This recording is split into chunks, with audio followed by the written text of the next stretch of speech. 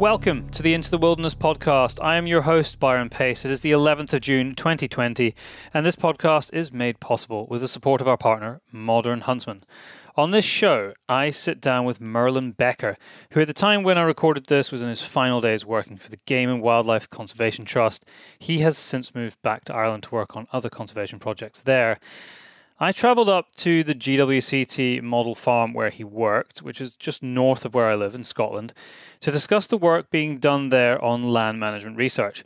It was a very snowy February morning, but so worth the incredibly slow journey there and back with a lot of snow falling all around me and very, very slippy roads. We tackle such a wide spectrum of topics in this conversation, from the Otterburn research project to the use of fire for ecological management, where traditional knowledge meets science, the new hare counting methodology, curlew conservation, raven control, and I also get to tuck into an excellent homemade goose burger, and Merlin gave me a handful to take home with me as well. So the bar has definitely been raised when it comes to interviewing podcast guests.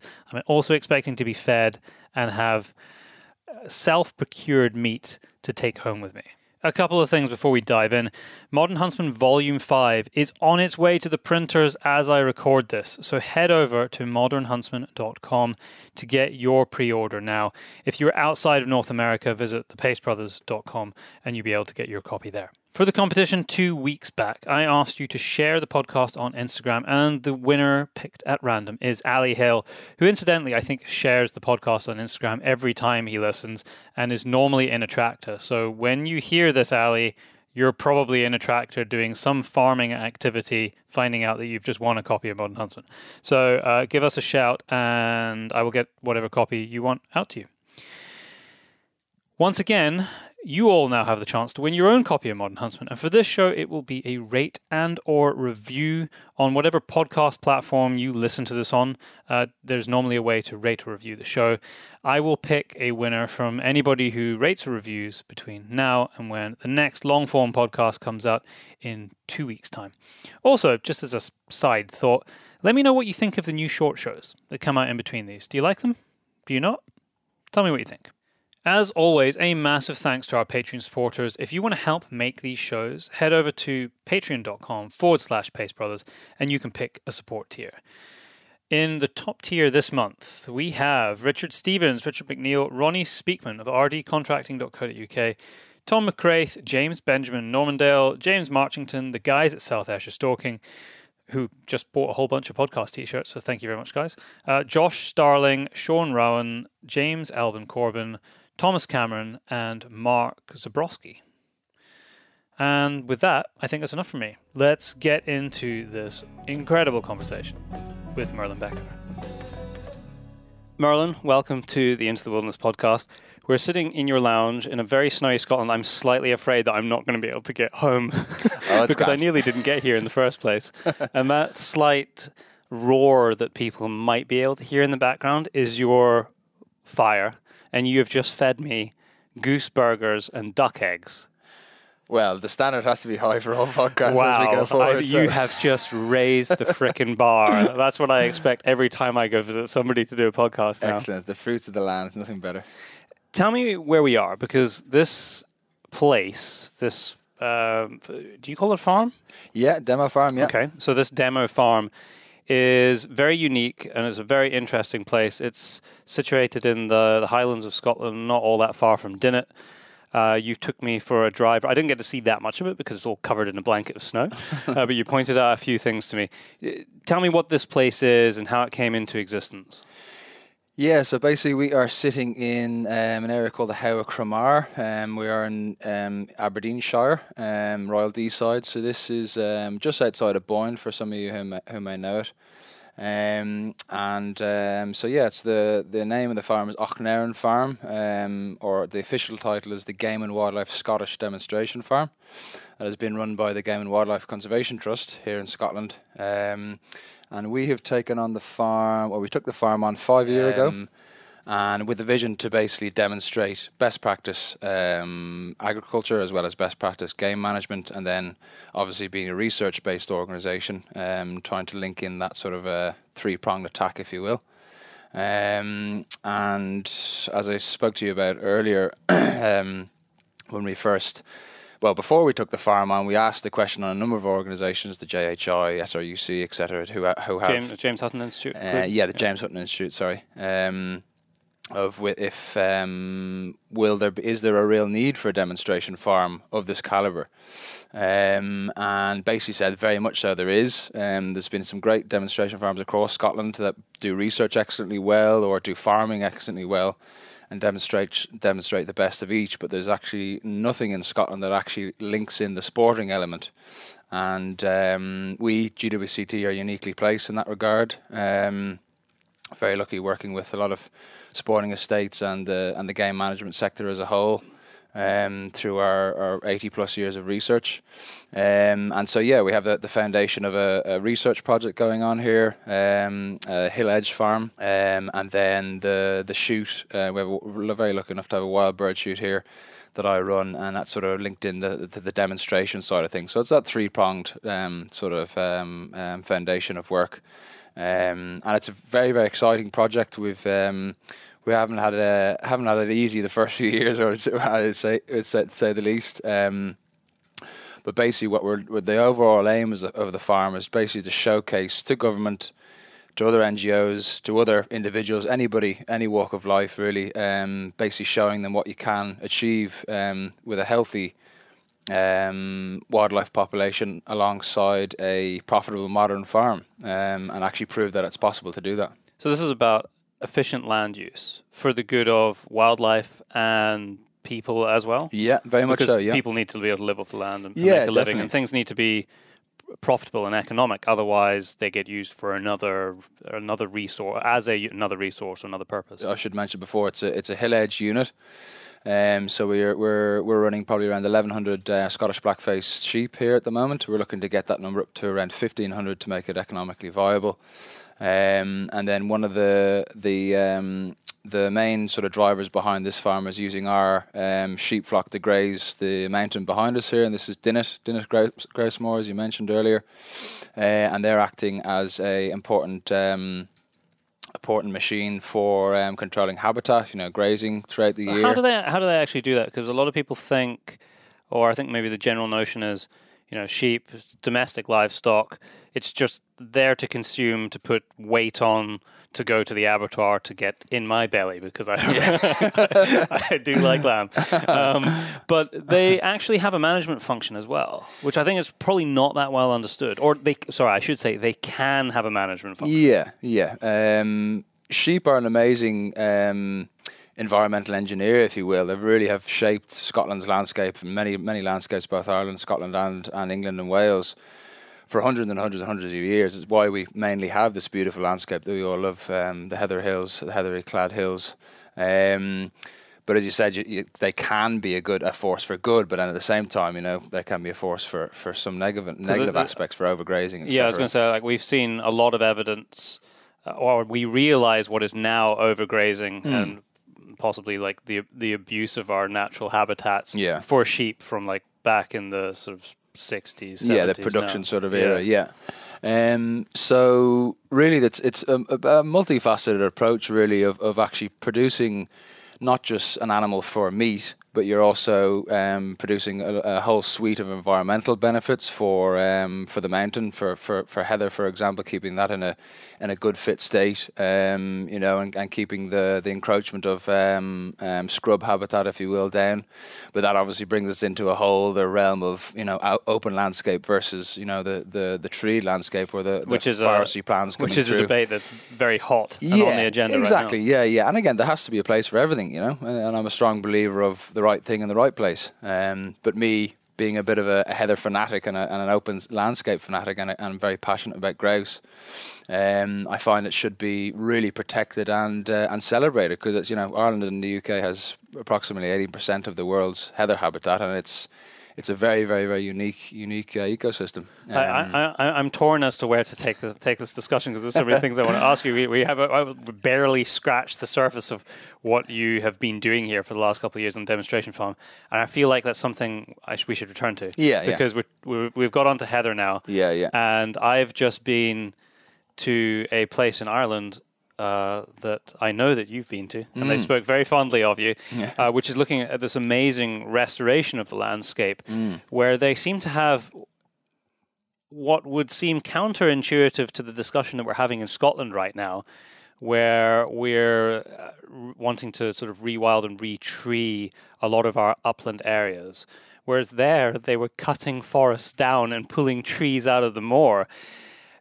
What do we understand about our moorland habitat? Because as you said, we have in Scotland as a country, UK as a whole, but Scotland as a country, we have more of it in Scotland than anywhere else in the world.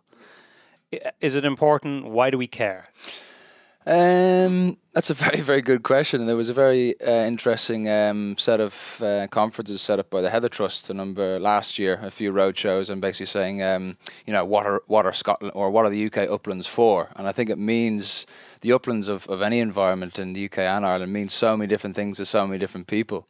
But certainly for linked in with my job, I should have said I work as a trainee advisor with the Game and Wildlife Conservation Trust, and part of my role is working with land managers, mainly keepers and estate owners and farmers as well, and basically looking to see how we can better ourselves, how we can improve the natural environment. And I find personally, from my experience of working in Ireland, Scotland, Wales and England, the areas that the heather moorland that we love today are actually, these are probably one of the least disturbed areas of ground that are actually on these islands. The plough hasn't reached there yet, the sprays haven't reached there yet.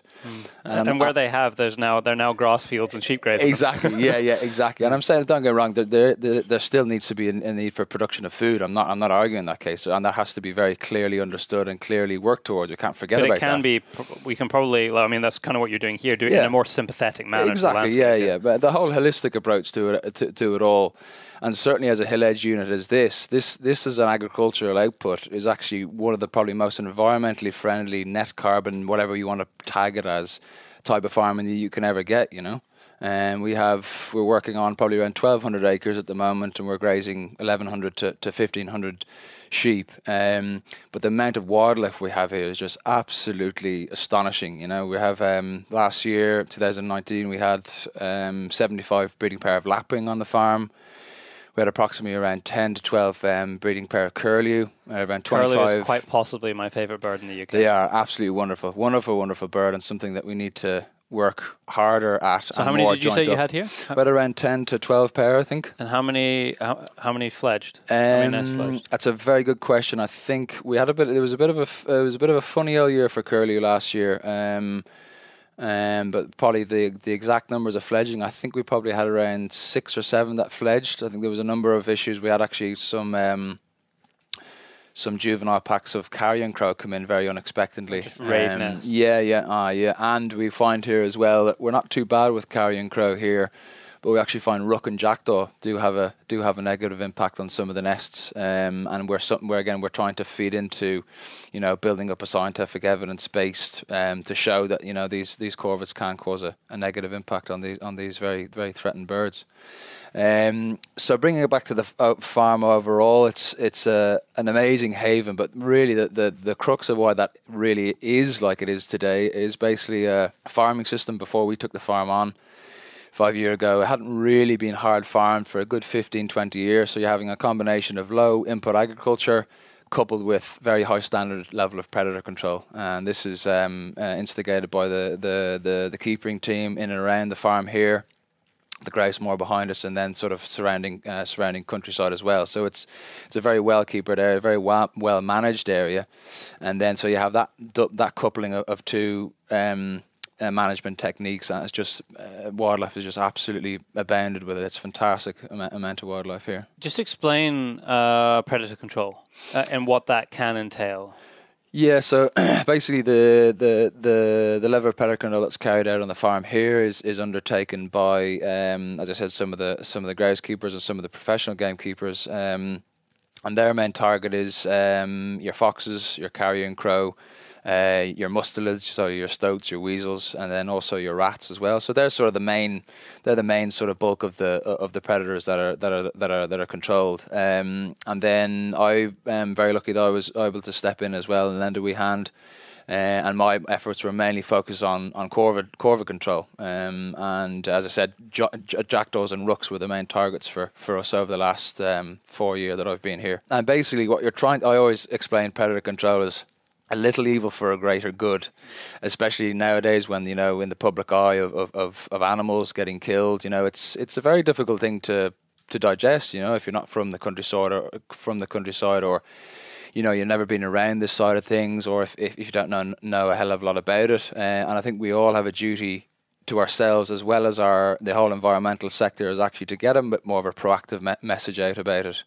And again, little evil for a greater good. And for example, you know, if you control one fox, but that actually allows for 2 curlew and maybe 5 lapwing to fledge young. You know, the lapwing and a curlew, these are in our country anyway, they're a threatened species, you know, red listed species. Yeah, I think curlew is the most endangered bird in the UK. Yeah, it's the highest conservation concern bird in the UK at the moment, and for good reason. You know, there's believed to be less than 300 pair of curlew south of the line of Birmingham in England, and then in Ireland now is believed to be 150, or if not less, in my eyes, breeding pair of curlew left in the Republic of Ireland. And this is really dire straits. It's such a small core population to move forward with. Yeah, and they're such a long-lived bird. You see, so that's one of the issues. You know, I didn't realise that. So how long do they live? It varies, but they can live up to around 20-30 years potentially. Oh, right. Yeah. Okay. Again, obviously, there's a lot of variances in there.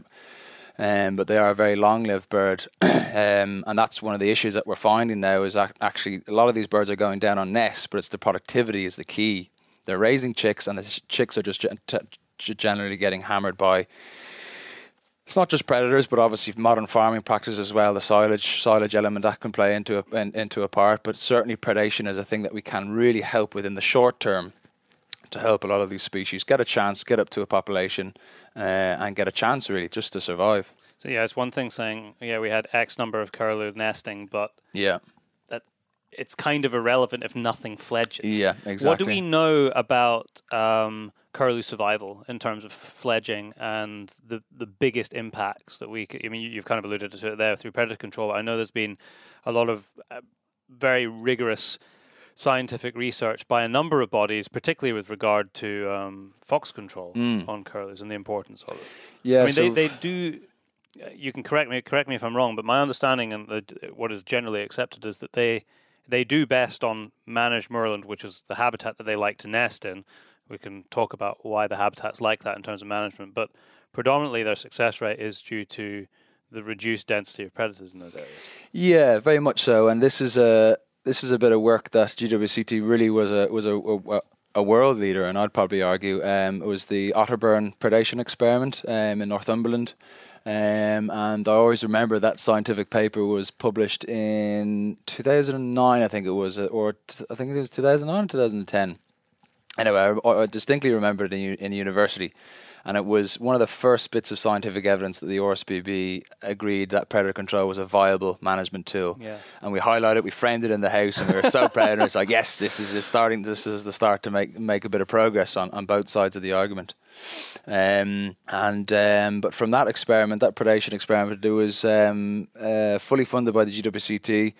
It was 9 years worth of a study, and it basically, being a research-based organisation, we love to play around with the experiments of instilling one management and removing it and changing it around. So basically, they had. So you're testing the variables. Exactly, yeah. So we basically had 4 different variables. So we had one site that had predator control for the full 9 year. We had one site with no predator control for the whole 9 year, and then we had 2 sites with basically predator control for the first 4 and a bit year, and then switched it round, and then vice versa did that with the 2 alternating sites. So again, getting a really good picture of quite a long time frame. You know, this was 9 odd year.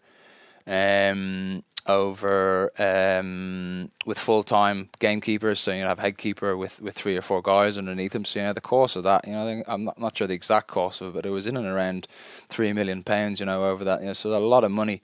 But again, highlighting that predator control as a management tool is fantastic for ground nesting birds, and particularly this study was looking into curlew, golden plover, lapwing, and black grouse. And there's a whole other suite of other species, but that was sort of the main. That was the main crux of it, yeah.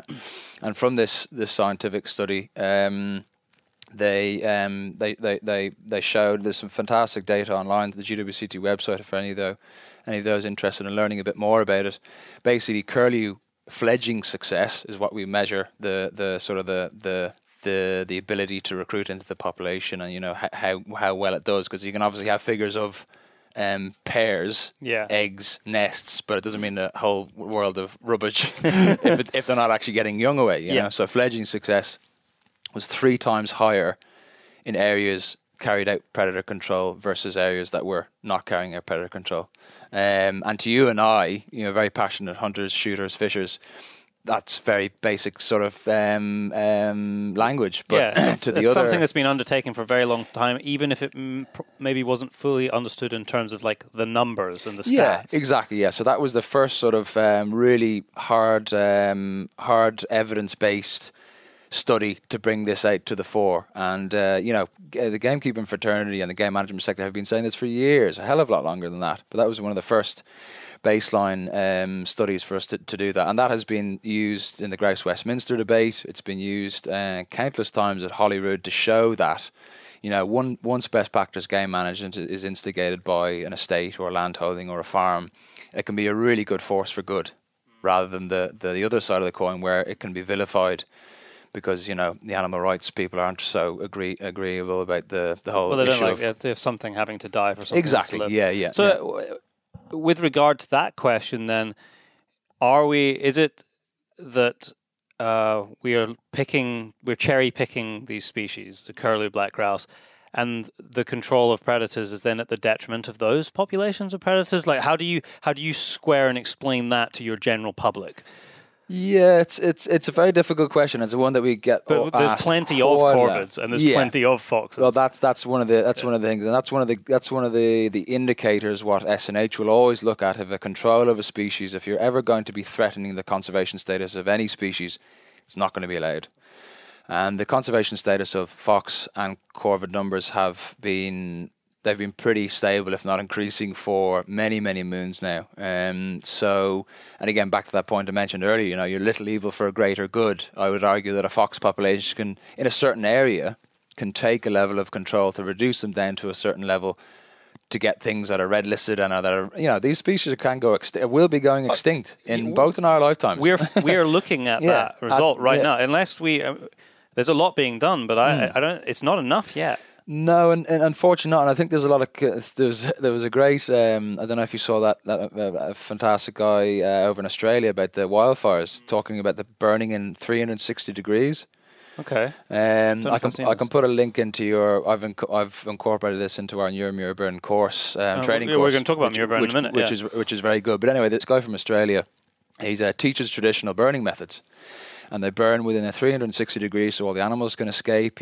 Cool burning, and this is burning in Australia. It's pretty hot, and not in all places, but you know what I mean. But anyway, he banged the nail perfectly on the head. What he's saying about the Australian people, Australian government, everybody's confused. There's a fire for conservation. There's a fire for hazard control. There's a fire for grazing. There's all these different buzzwords and different organizations wanting to do different things, and there's actually no joint up way of thinking of actually, hold on here for a minute, guys. The guys who are doing this for hundreds of years knew what they were doing, and it's not rocket science, using fire as man has done for thousands of years to control fire and to control these devastating events that happen. Just by controlling fuel loads. Exactly, yeah. And I think that's very pertinent in today's modern society here in the UK, in our conservation sector, and it's linkable to Ireland as well, that I've seen. We're all trying to achieve the same thing here, But I think Which if is greater biodiversity. Yeah, exactly. We all love wildlife, you know, and we all want to protect it. But I think if we had a great chat about our staff conference 2 years ago, which I was telling you earlier on about the, you know, if we did more social science in our day-to-day work, in any line of work nearly, not just the wildlife sector, I think we'd be achieving a hell of a lot more.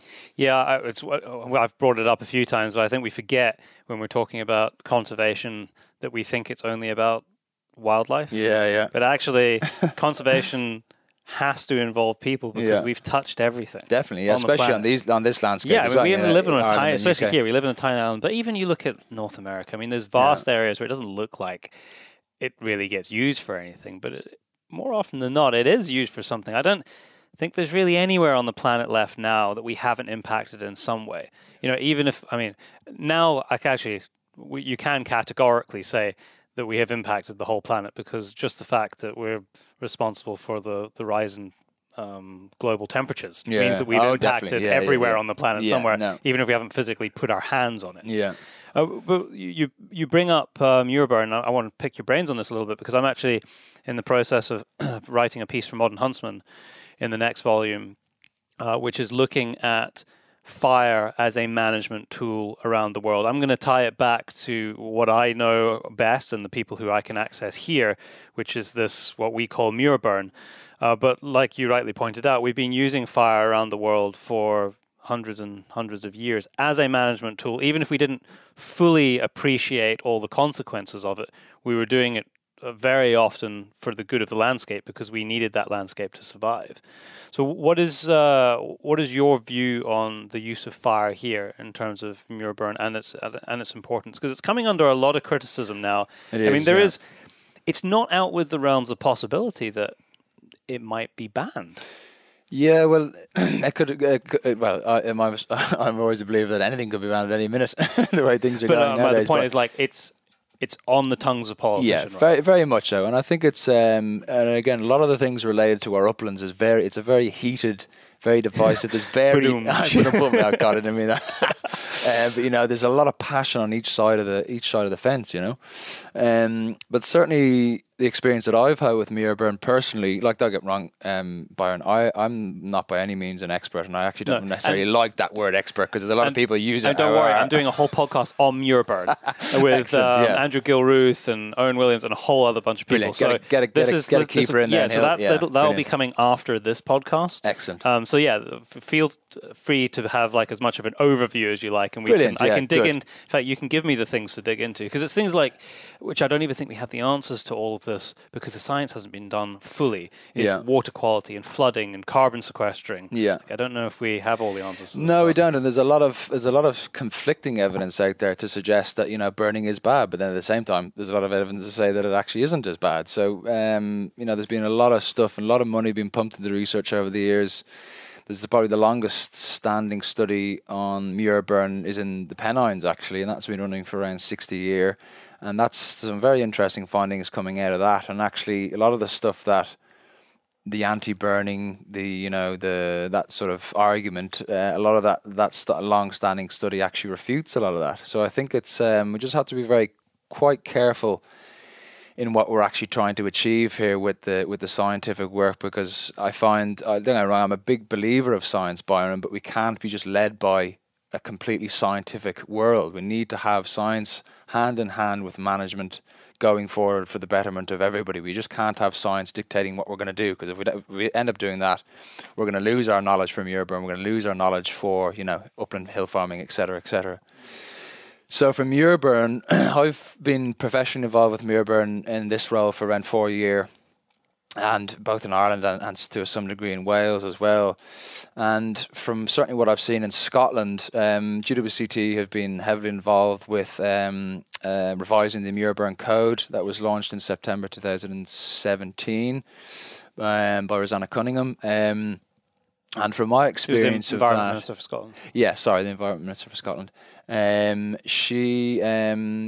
my experience with that, I think around 15, 20 years ago, I can't exactly remember when the first Muirburn Code came out. It was to be very much a practitioner's guide for Muirburn. Like a how-to. Exactly, a how-to. And don't get me wrong, the Muirburn Code certainly is doing that today, but it's actually been very much policy driven.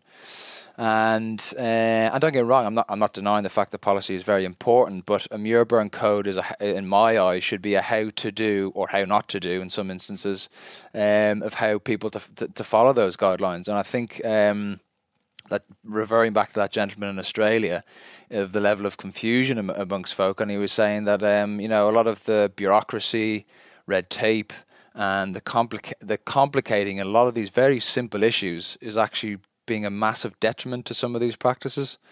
To give you some examples, the traditional burning for grouse moor management is 30 meters wide and 50 meters long. It's traditionally small fires. Yeah.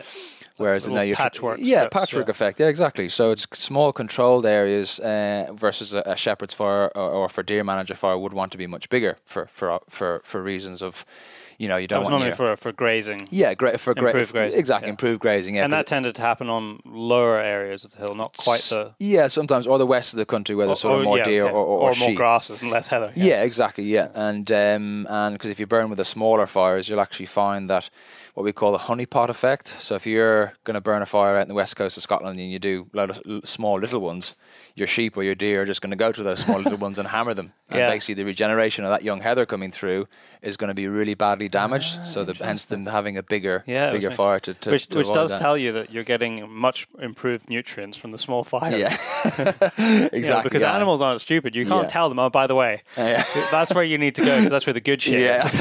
Exactly. They go there because they can smell it and they can taste it, and it's sweeter and it's fresher. Oh, they know it. They're not stupid. But the traditional fire muir-burn that I've actually been very lucky to be burning with a number of states up here in Deeside over the last few weeks. Really, we've got some good days burning in sort of end of January, early February. Before all this came in. Before all the white stuff, yeah. And learning from the expertise from a lot of these practitioners and these keepers, 30, 40 years of experience of burning, and the way they're doing it is very responsibly, very controlled, obviously controlled muir burn. You just did air quotes there, by the way. And having the title is called a cool burn. So I was out on a local estate here. It was beginning of February, and the head keeper of the estate, brilliantly experienced man, a very nice gentleman, and he basically fully explained to me and physically showed me the cool burn. So we burnt a whatever 20 odd meter wide and a 50 meter strip, and then after the fire was put out, we actually walked back on top of the area that it was burnt, and you'd literally scrape down to probably 5-6 centimeters into the soil, even probably sometimes even less, and you'd actually just see the not the peat but the soil. Peaty mixed soil, and then we walked over to a nice bunch of sphagnum where the fire had ran over, a cool fire.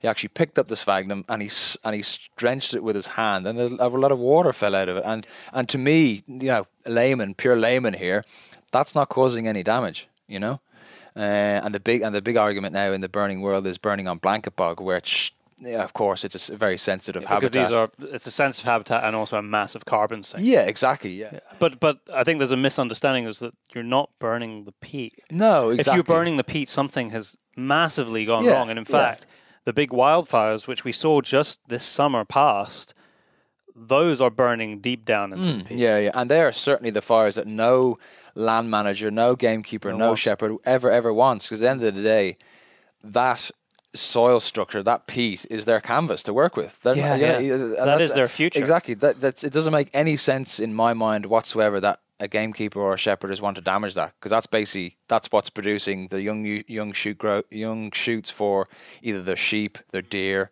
or their grouse. Very interesting. I've some friends down in Northern England in the Pennines, and England has been going through a very interesting shift in their sort of burn policy, obviously, because they've had a lot of the wildfires down there. Yeah, and even more so than us. Yeah, very much so. Yeah, and there's a moor down there in the North Pennines.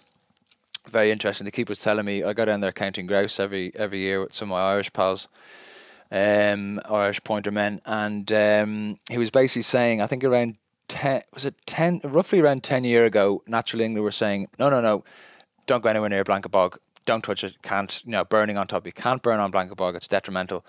5 years ago, the Natural England advisors were actually advising them to burn on blanket bog because they physically saw from a cool fire going over some sphagnum the amazing. So you open up the leaf litter, you actually let more light into the sphagnum. The sphagnum was actually growing better. Oh, really? The habitat was improved because again the advisors saw it.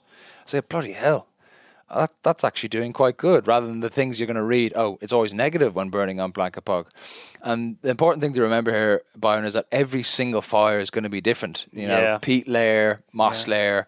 Is it sphagnum? Is it poly? And the day and the way the wind is as well. Exactly. It's burning in appropriate conditions. Definitely, too. Yeah. And I was really unfortunate when I was down there in roughly around around March last year.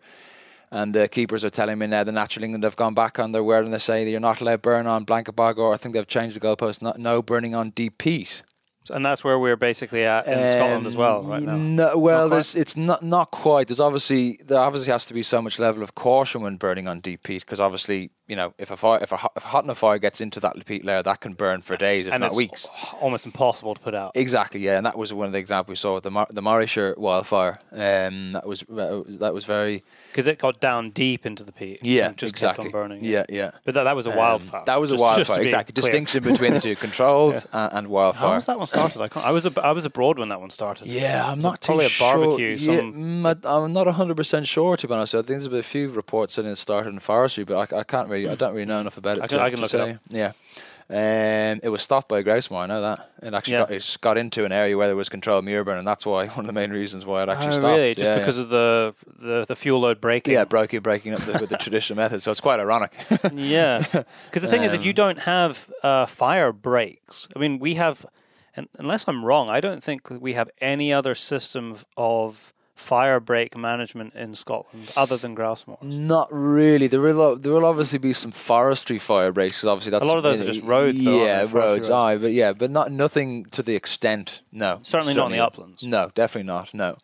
And again, we see the importance of being responsible and not causing any damage to the environment, as obviously the environment is getting such a big push at the moment from a whole suite of different things. And I think, like, to some extent, well, actually, to the greater extent, I think it's great that it's in the news all the time, because people are thinking about it. Exactly, yeah. It's just that, like you brought up earlier, the polarization of opinions prevents us sometimes moving forward in a positive manner. Yeah. No, 100%. But the thing with the issue with muirburn is that it's such it's an art. I've probably been burning for not long at all, probably around 10 years. I can't. Again, I'm not extremely experienced with it, but certainly for what I have learned, it is an amazing art. You really need to know what you're doing, and the knowledge of it in this country in particular is wonderful. And then back to the Australian wildfire side, that gentleman said that knowledge has been lost. We've forgotten it. We've become modern, and I do quite detest that level of ignorance, if you will. Of this. I think they've realised it now in Australia. They're going back to the.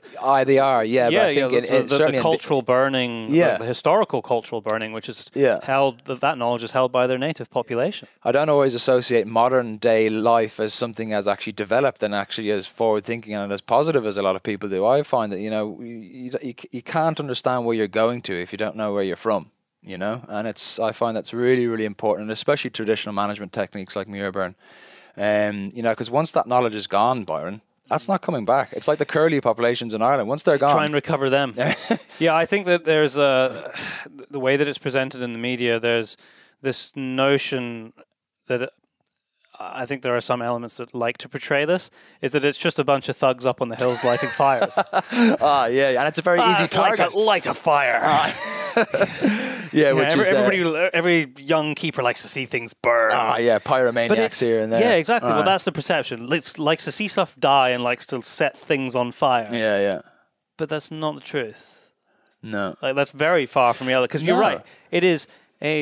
There is a shitload of knowledge. There's a lot of skill in doing it properly. Yeah. Anybody can light a fire. Of course, yeah. But to light a fire, a managed fire, in like the way that you've been describing, you don't just learn that overnight. No. That's years and years and years. And This thought escapes me now what my next point was going to be. No, It's gone. It's gonzo. That happens to the best, but the dogs don't care. I was thinking of putting a log on that fire. Cause I'm gonna Yeah, go and put a log on the fire. We need to stay warm. It's important.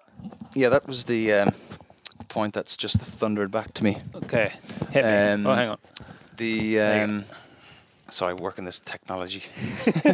The reasons, there's a multitude of reasons why people actually burn a fire, you know.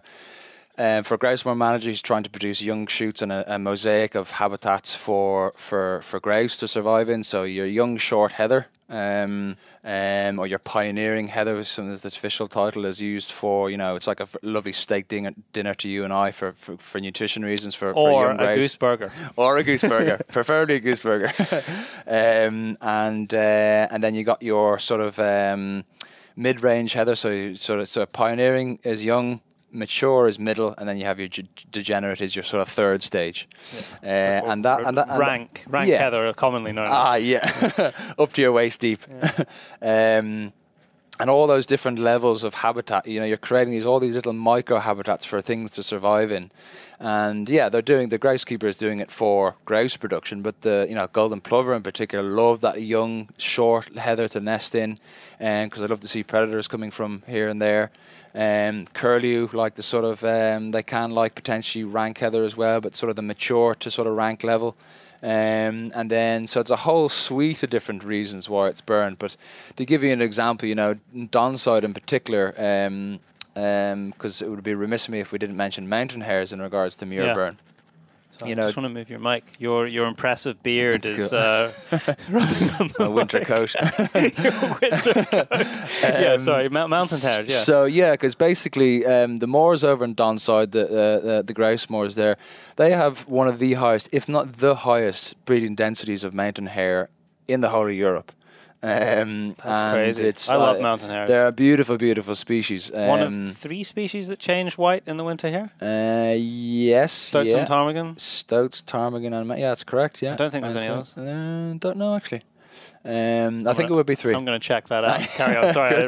No, it's fine. Good tangent. I love a man with a passion for tangents. So basically the moors over in Donside, predominantly grouse moor management is the #1 land management form over there, and they carry out controlled muir burn every year and have done for the last 50 plus years. But the density of mountain hare over there is astronomically high. I think this year it's quite interestingly from a lot of the mountain hare count work that we've been doing. I'll give you a little bit of a plug on this. So GWCT, we'll come back. We'll come on to that. Yeah, okay, great, no worries. Basically, you burn heather, create good habitat, nutritious habitat, better quality animals, bump, and they go. They can skyrocket, and the numbers over there are fantastic.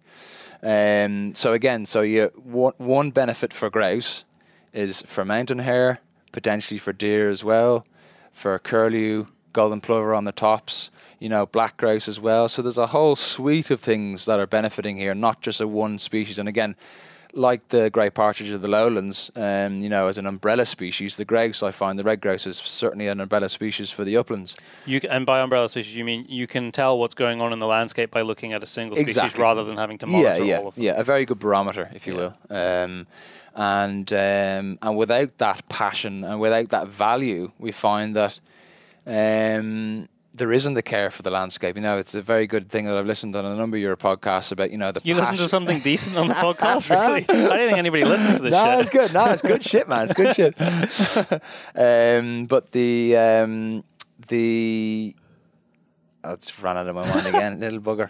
It was something you listened to on the podcast, which clearly wasn't that good. Oh yeah, no, it was. There was the element of the importance of hunters in the conservation sector, and the passion for that, and the caring of it. Because from an outsider looking in, to look after something to kill it is like, why in God's name would you ever do that? I have friends in Ireland, friends over intuitively, here, it makes no sense. It does not make any sense whatsoever on paper. Yeah. But the people who don't live in the paper world, gamekeepers, shepherds, etc., see that the amazing benefits. If there's a value in something, it will be protected and cared for. Obviously, if there's a value in something, it can be exploited. But you know, every inch of human nature can be exploited. You can argue the point.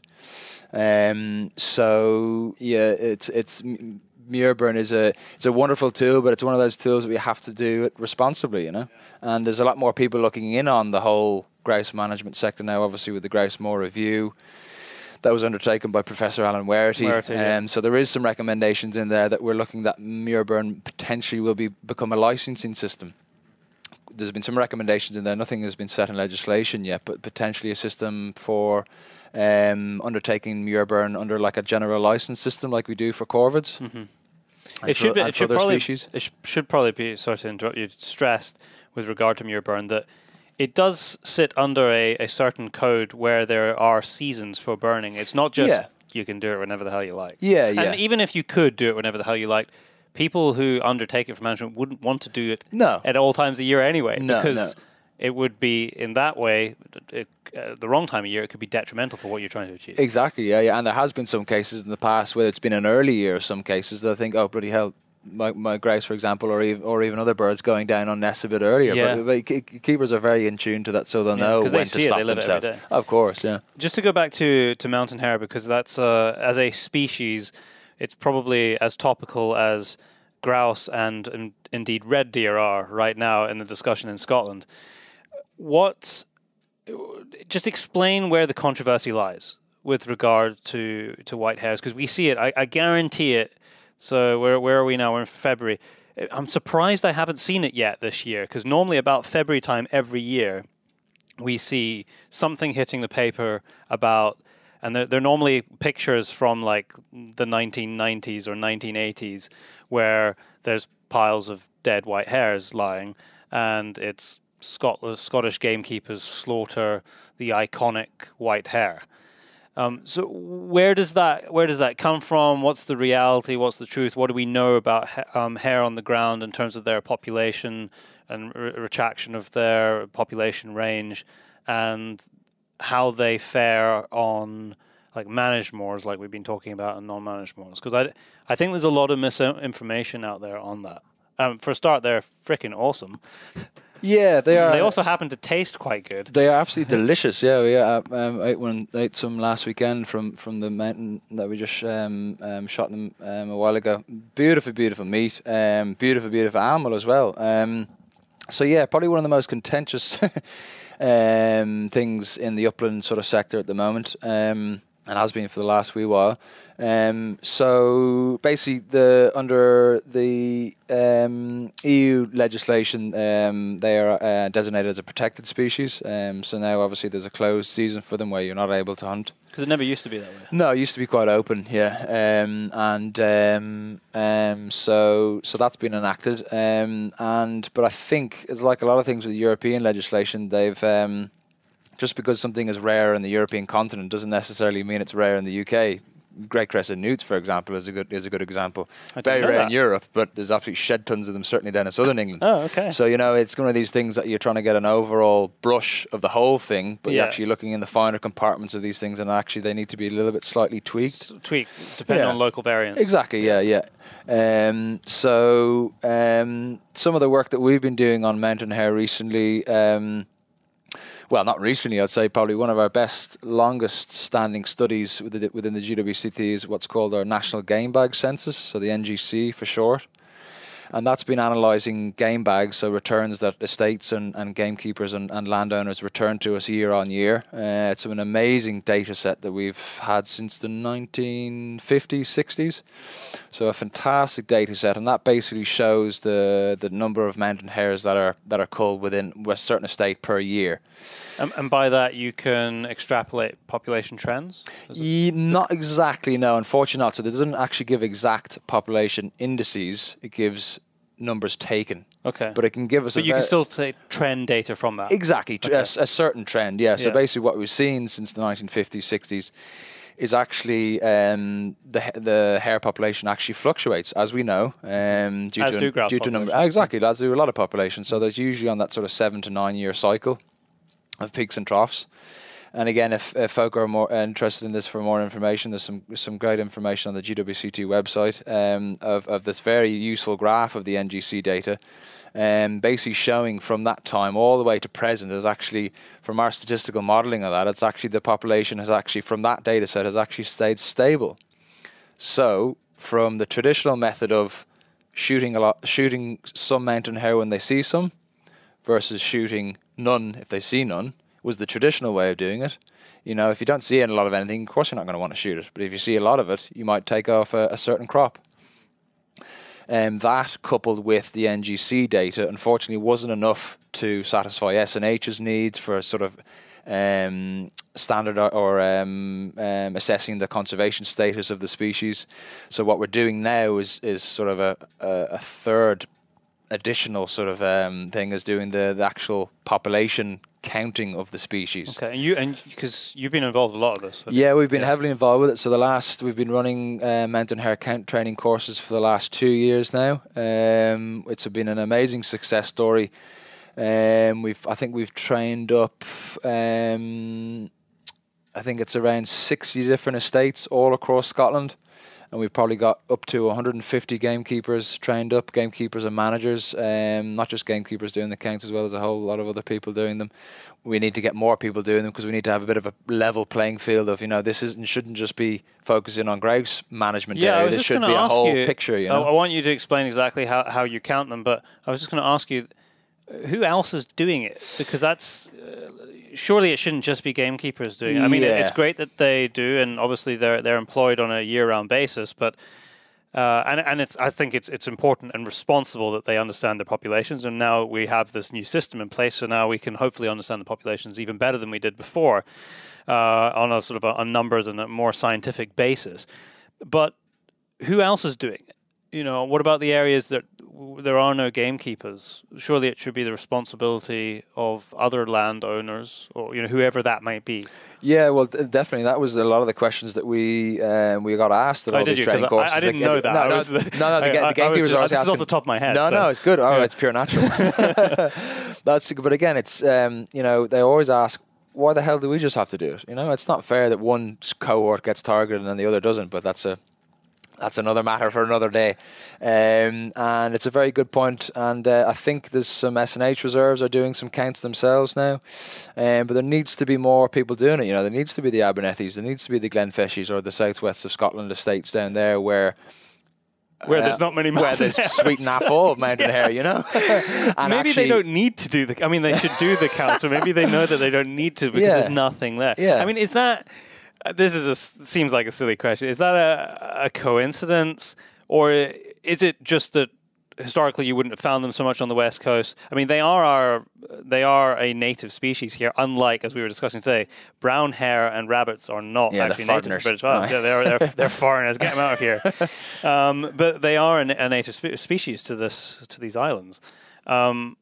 Is it the case that we just wouldn't have found them on the West Coast, or is it that the management system that has been undertaken for grouse predominantly just happens to be favoured by mountain hares? Yeah, well, or is this chicken and egg? No, well, traditionally mountain hares were actually everywhere across the UK. Yeah, even actually you're jogging my memory. Something that Adam Smith told me. Yeah, even down onto the low ground. Even on the low brown ground. Hares Yeah, exactly. So then there was this sort of competition. Brown hare being a bigger animal, they actually kicked them out. Big enough. Get out to the shit house up there.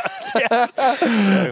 We don't want to eat that stuff up there. This sweet grass down here is better. So I don't know how long that is. Probably the last 100, 200 years, if not more. The range of mountain hares would have been quite relatively spread out, but you can imagine wet west coast of Scotland probably wouldn't be the easiest habitat to live in. Who wants to be there? I mean, it's beautiful, but it's stunning. I absolutely love it to bits. But for an animal to survive out there and breed and do well in it, it's quite an unforgiving environment, especially in the depths of winter. But certainly from the research point of view that we've seen, is showing that mountain hares, very similar like a lot of waders, are doing best on areas managed for driven grouse shooting. There's a recent paper that's been, I'm not sure if it's been published or it's certainly in the pipework by my colleague Dr. Nick Hesford, who's actually looking at the distinctions between non-managed ground versus walked up grouse shooting and then driven grouse shooting. Okay. and they're showing that there is a very clear distinction between hare densities on driven grey shooting moors due to increased level of investment, increased level of keepering, etc., versus just the walked up ground. So it's a very interesting dynamic that we're seeing, but I think it's through the media and through all the guff that we're being fed through our guff. It's such a great. I think it's a Scottish word. It's a great Scottish word. Guff.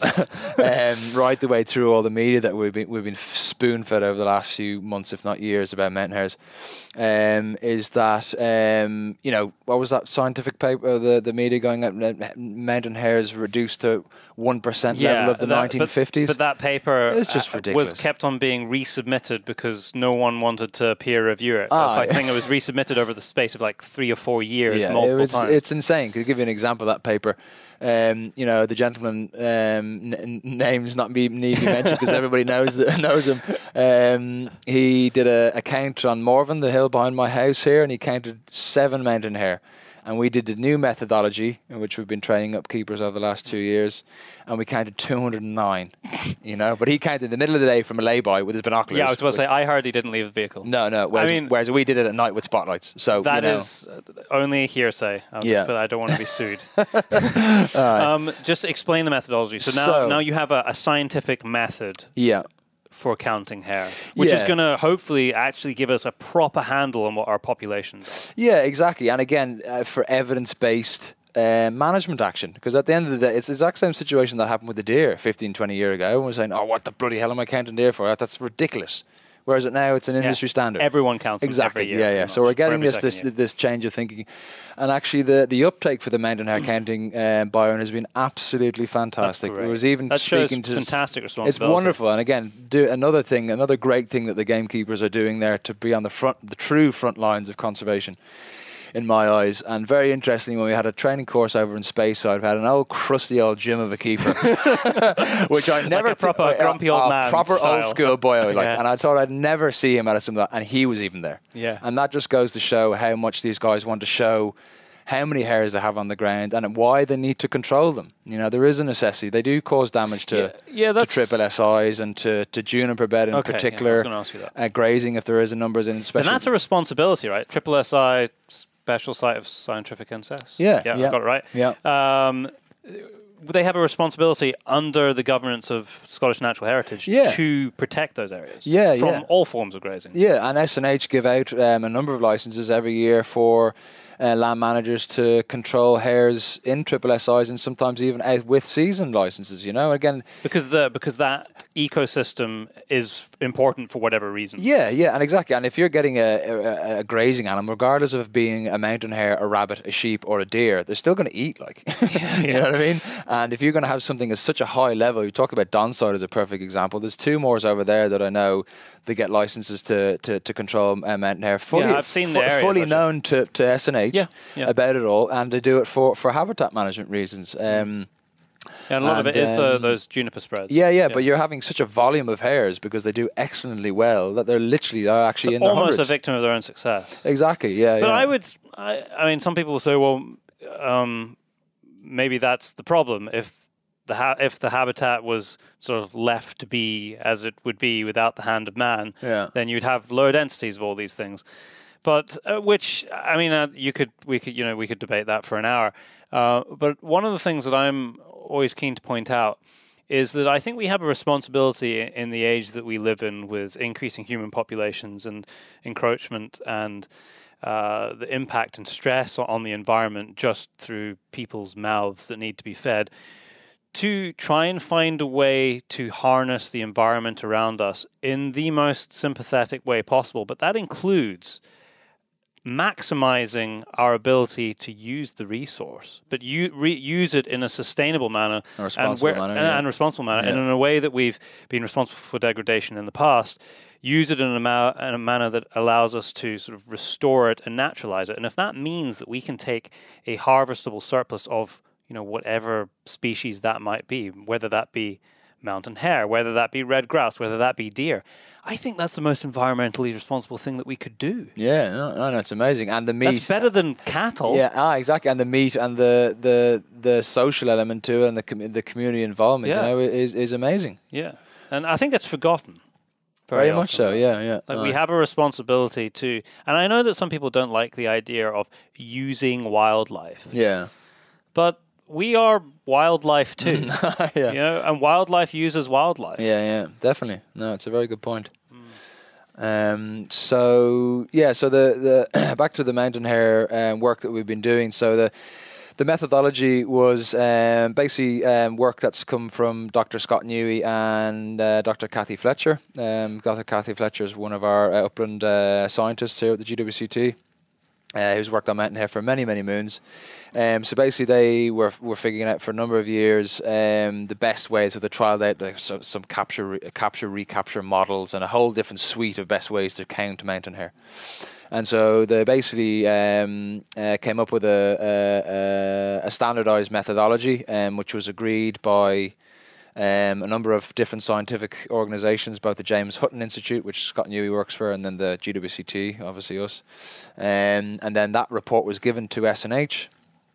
Report, I can't remember the name of the report, but you can look it up online on I'll look it up. I'll SNH's put website. links as well. Yeah, basically showing the correct method and the standardised method. So basically get everybody doing the same thing. Yeah. Time If you don't have a standardized method, yeah, then you don't know what to compare. Exactly. It's like apples and oranges. Yeah. So basically the method now is walking. There's a 4 kilometre square block, and you're walking. There's 4 transects long, and each length of those transects is 2 kilometers. So essentially, you're walking 8 kilometers in length of a transect. So to give you an example, up on Morven here, we did the count with the keepers there 2 years ago, and what we did, we were dropped up to the top of the hill. We drove around the back of the hill, ensuring not to disturb the count area. Dropped off, and 4 of us dropped off in intervals of between 250 and 400 meters apart. So you're obviously not counting double the amount of hares.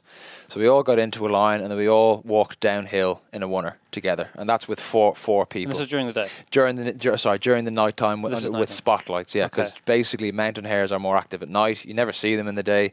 It's one of the big problems why people say, "Oh, you've killed all the mountain hares because they're not seeing them during the day." It's But like, they ain't there during the day. They're hiding. They're active in the night, eating and whatnot. So basically, we did that. Those 4 transects with 4 people walking 2K. So that's 8 kilometers. Sorry, I'm an absolute dunce when it comes to numbers. And walking all downhill. And that key element is walking from uphill downhill, because basically when you bump a mountain hare, as I'm sure you've seen, they always run uphill, away from danger, sort of thing. And basically you do that count twice. So you do, the counting period is usually from September till maybe December, preferably when there's no snow, when it's easier to access the ground. So you do, say, for example, we did that count in September, I think, and then we did another count in November. So basically you're doing 2 counts to couple it, and that's basically for statistical purposes. The more counts you do, the more accurate your data, pretty much. And do you average those out? Yeah, we basically, and from that data, so we counted 209 mountain hare on that first count in September. And then what we extract from that is a thing called an encounter rate. So basically we divide the total amount of hares seen by the total length of the transect. So 8 divided by 209, which I'm doing my... So 26. So 26. So this is a very basic way of looking at it. There's a few different... calculation factors, because obviously if you're doing 1 count and 2 count, you try and get your average. So from that level of count, you get your encounter rate. That encounter rate should basically you should be able to extrapolate that out. Eventually, over time, is sort of hares per kilometre squared. But we're not there yet. So basically, we need a data set of maybe 5. Starting point would probably be 5. We'd probably need a data set of 10 to get really accurate analysis of it, because you know what it's like, year on year it's going to be different. And by the time, exactly. And basically that encounter rate is going to give you a good indication if you have a low, medium or high population of hares. And we don't know that yet. We don't know if is 26 hares in that count area. How does that compare? Sorry, is that 26 hares per square kilometre sort of in that area a high low or medium. But to give you an example, our average for Scotland from all the counting data that we've got so far is averaging at around 15 to 18 hares. So potentially that is quite high. Yeah, potentially quite high. We've actually had higher. I think we've had one count with 230 odd hares in it. And basically that's giving a very good indication of basically saying, okay, we have quite a few hares on the ground. We can extrapolate that out per estate, and then we can actually feed that into a management plan. Yeah. And okay, right, if I have X amount of hares on the ground, like with the deer, I can cull X amount. Yeah. And we're not there yet. There's a lot of questions of saying, all right, will SNH come and say to me, oh, I need to ease off of my cull, and they need to do more cull. We don't know that yet. It's all new work. It's exciting work. It's exciting. It's pioneering work. Yeah. It's interesting because I think what you pointed out earlier is that it is so important that this is done in the same way as it has become standard practice to count deer, because the discussion that we're having with deer now is the complete counter discussion to the one that we're having with mountain hare. Yeah. And yet they are basically a small deer. I mean, they're not. Don't get me wrong. I understand the variation in species here. No, I'm all for it. They're eating their eating habits are quite similar. Yeah. Okay. So they're impacting the habitat that they live in a fairly similar way. And yet with one regard we're saying you can't touch them. No, and the other one was saying, let's slaughter half the population. Wholesale slaughter. Yeah. It's diabolical. I think I've been guilty here of doing the red top headline slaughter. I've just done a whole podcast talking about the whole deer review, so I realised that it's not quite as simple as that. Yeah, but they're saying it is more than acceptable, being encouraged to reduce deer densities largely on the back of regeneration of trees. That's a lot of the incentive behind that. But hares will hit trees too. No, very much so. Yeah, and it's such a crying shame because, the red deer in Scotland is one of the most iconic species you can get, but they are just absolutely, some cases, treated like absolute dirt, pests. and it's in my eyes, it's not right. And again, even you'll have some wildlife charities, John Muir Trust have been in the news over many of cases of shooting beasts and leaving them in the hill, etc., all that type of things. And animal welfare standards needs to be the same for all, not just for pick and choose your species. There's a lot of nuances to it that I think people don't understand, mainly because it is quite complicated and it's very easy to grab headlines with a small number of species, but it's a cute cuddly species like a mountain hare, but it's a very complex web of interactions between species and habitats. But we should listen to what's already been happening to the mountain hare range contraction. They've been lost in large tracts of ground in Scotland in the southwest, and people will bang on about keepers culling them on the traditional big old drives that they used to do and shoot whatever hundreds in a day or whatever in the 1950s and 60s. But you should look at a lot more pressing matters like afforestation and the level of predation. Because they won't live in forests. They'll live at certain forests from the sort of the before the canopy closes over. They will to a certain degree, but they won't thrive. But not the big block Sitka spruce. No, God no. Nothing fucking lives in those.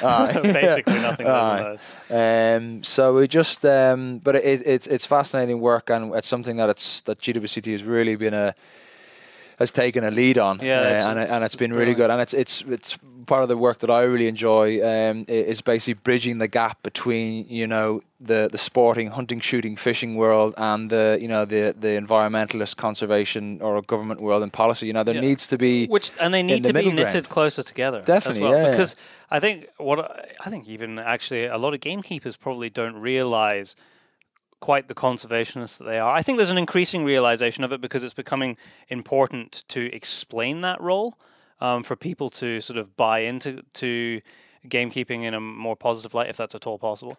But the other thing that I actually wrote an article about it some months back is that as a community, and this is a great example, the hare counting, is we're involved in a lot of citizen science. Fantastic amount. Yeah. And all free. Yeah. There's not one single penny has gone to any of these keepers for this. And it's a fantastic story to tell. I think the first time I ever met you was doing bird transect surveys. Yeah, so that was... It's a similar idea to the... Yeah, similar idea, yeah. So we were this was, God, it was probably 3 years ago now, I think Probably it was. up down at at Glenlethan. Glenlethan, in the Angus Glens, beautiful spot. So that was pretty much training up gamekeepers to count waders on the ground, and that was in the light of trying to get adaptive management licenses, and this was the particular aim to try and get raven control enacted in some of these areas to try and protect these ground nesting birds. Because I know certainly in your part of the world you got big flocks of big juvenile ravens, doing quite a lot of damage, and basically training up gamekeepers to count their waders, very similar to the hares. Know what you have on your ground. So the plan was to count the waders 3 times in the year. So one count in April along a transect. So either a 2,000 meter long transect is usually the common one, between 6 a.m. and 7 a.m. in the morning. So again, standardized sort of counting methodology from GWCT's experience over the years doing this work. So you do one count in April, one count in mid-May-ish, beginning of May, maybe mid-May, and then one no later than the first week in June. And that third count gives you a really good indication of productivity for your wading chicks. So your lapwing, your oystercatcher, your snipe, obviously difficult to see snipe because they're very secretive. They are. And very curlew as well. They're right little buggers to try and see. Even though they're actually quite a big bird. Massive bird, but they're amazing animals just to evade. You try and find one sitting on a nest. Yeah, good luck. Yeah, no, they're wonderful birds. And basically, so doing 3 transit counts a year for the waders, and then doing a coordinated raven count. So again, counting your numbers, knowing what you have, and then feeding that into a license application to potentially take out X amount of ravens. Because again, for protection of waders, protection of ground nesting birds. Because what we're finding now is that for a stock license to control ravens, you can get at a drop of a hat. And stock license, you mean for for sheep and for lambing parks? Yeah, exactly. Yeah, and that is very easy to do. Phone call or even a letter, and you're sort of there, and you get, I don't know, it varies from state to state or farm to farm, but it's relatively very easy process. Whereas what we found in Strathbrawn over in Perthshire, the big hoo-ha that we went on last year, behind it all, is that the amount of work that we had to do for a red listed species was crazy. We had to do all the wader counts, we had to do the raven counts, we had to do potentially nest camera work, and don't get me wrong, Byron, we need all this information, and that's key. But we're getting to such a critical point now. It's like almost a tipping point. Exactly. For some of these time is not on our side, and time is certainly not on waders' side, because we live here in Auchnairn Farm at Deeside, and we're absolutely stuffed with lapwing. And like Northern England is absolutely stuffed with curlew, and I think surely they're not in a decline. But you go anywhere else, south of Birmingham, go to Ireland, you don't hear anything. And that certainly with a beautiful haunting call of the curlew. Yeah. So we must not. The curlew is quiet. Yeah, and trying to get that way of thinking changed within SNH, and not just SNH, Scottish government and the public as well. People need to know that these animals really need a helping hand here, and they don't need more fighting amongst conservation organisations just to say who's wrong or who's right. It's crazy that's not an easy discussion to have, especially amongst organizations with a focus on birds. Yeah. I realize that it means that, it's like the debate that we were having earlier about controlling one species to help another. Yeah. But the reason for their decline is largely at our hands anyway. Yeah, definitely. Yeah. And it's such a crying shame because the Strathbrawn license was. Because how long did that exist for? 1 year? No, it was 3 years worth of work. So Adam Smith, my boss at GWCT Scotland, or my old boss, should I say, he began that work in 2016, just when I started. 2017 is when I probably saw you at the Angus Glens. We did a year's worth of counting then. We didn't have enough counts, so we had to do a second year of counts. So we increased the number of transects, we doubled the amount of transects that we had. So 2018 we were granted it, but then if you remember correctly, 2018 the public flak, Packham, death threats to the chairman of the shit hit the fan. And this was just to be clear for people listening. The issue was that people, including these high profile individuals, didn't like the notion of killing a small number, fairly small number of ravens. Yeah. Over the grand scheme of things, to protect red listed species. I know it's just bonkers. But on the grand scheme of things, the study, the project area. So it wasn't a state by state. It was a massive. It was 20,000 is 20,000 hectares in size. Yeah, so it was covered loads of different farms. yeah, loads of farms, loads of estates, and it was absolutely fantastic. And it was a community-led approach, and this is what SNH It was and community everybody- buy-in. It was definitely 100%, and it was wonderful. The farming community and the gamekeeping community were amazing there. And again, not a single penny. They were all doing this off the sweat of their own brow. Their busiest time of year, spring, when their predator control needs to be the best for their wild bird protection.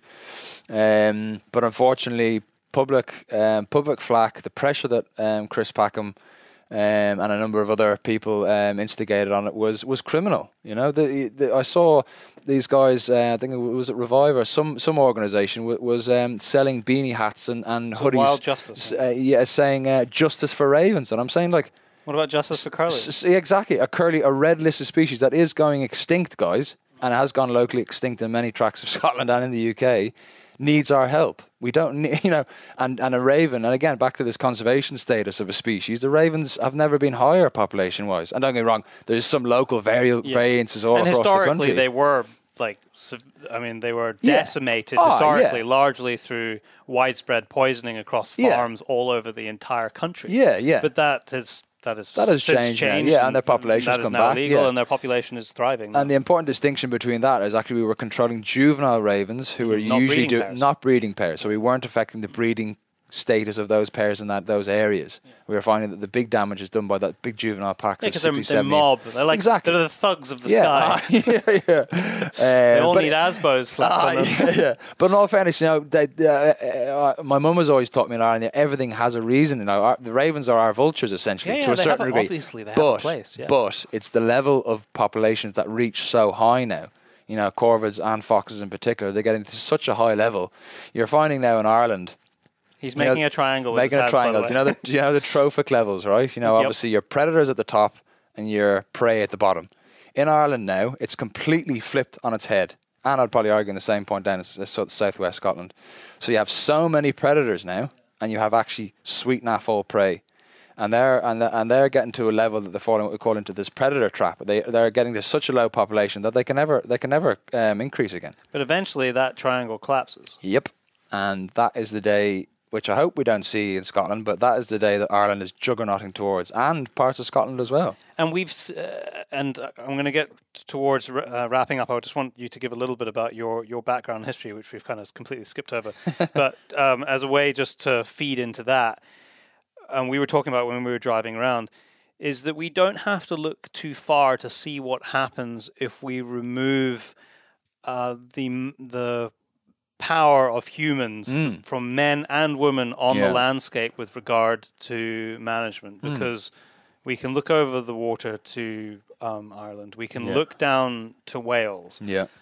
What do you see if you look there? I mean, you're Irish. That's your country I'm talking about, but it's with one or two very small exceptions, it's a pretty sad state of affairs with regard to wildlife management. It is very, very, very much so, Byron, and it's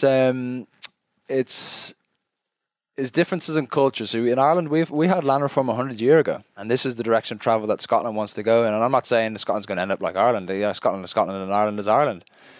But you just have to be very careful to want to wish something so bad that you actually don't think about what other things are going to be going on.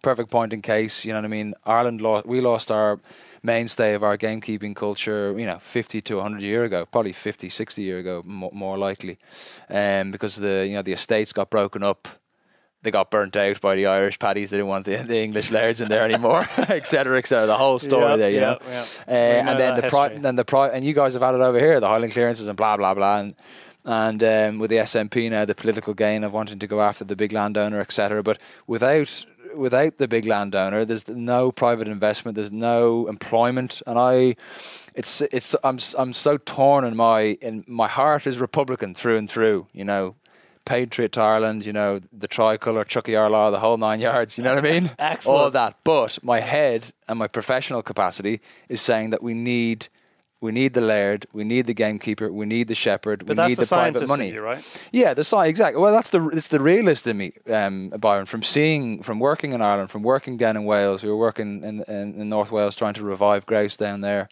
How did that go? Difficult. tick is a massive issue down there, Okay. and very similar to Ireland, the lairds down there and the lairds in Ireland, there's a massive expectancy that some other bugger is going to pay for it.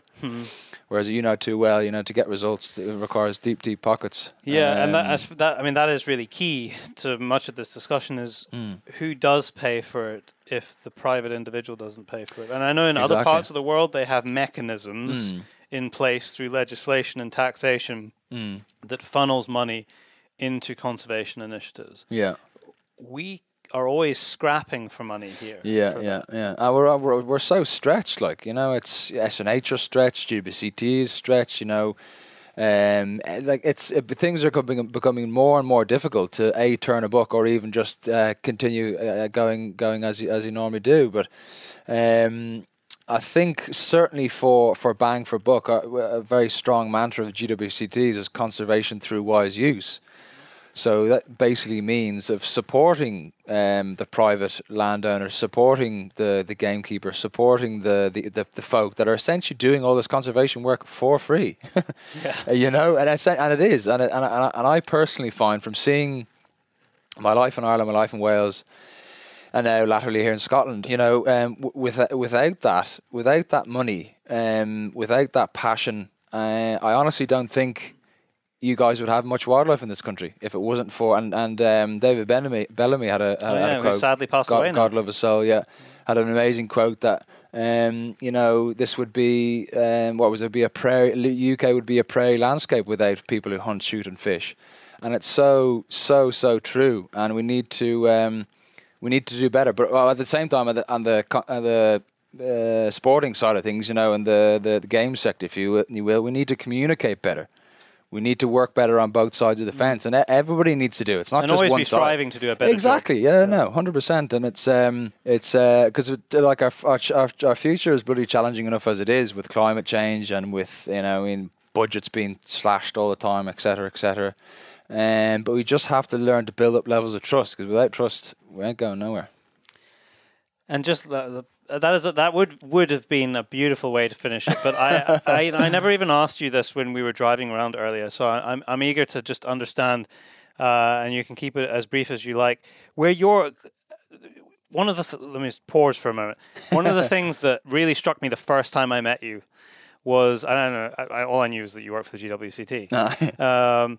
And that you were telling people how to do these surveys. Yeah. Was your very, very clear passion and love for wildlife. And anybody that I've met who also knows you has said the same sort of thing. So that it sort of exudes from you. Like it's Is that very, mad very Irish obvious. Nutter who just loves the birds? That's normally the second thing that comes, the mad Irish nutter. Where did that come from for you? Like, what is your kind of backstory with regard to that? Where did you get the love? Well, the love, I was very, very fortunate in my young life to have both a mother and a father. Hence the name Merlin is definitely not the magician. I do sweet, a magic setup. I've got that all my life. What an amazing little bird, by the way. Yeah, exactly. So that was which also does very well at managed grass. Yeah, it does exactly. Yeah. Wonderfully well. And I was named after the bird of prey. My mum and my father were very much involved with bogland conservation in Ireland back 30 odd years ago. Then. Yeah, so so were they ecologists or scientists? No, my mum was just very passionate about it. She's always Mother Nature as her god sort of thing.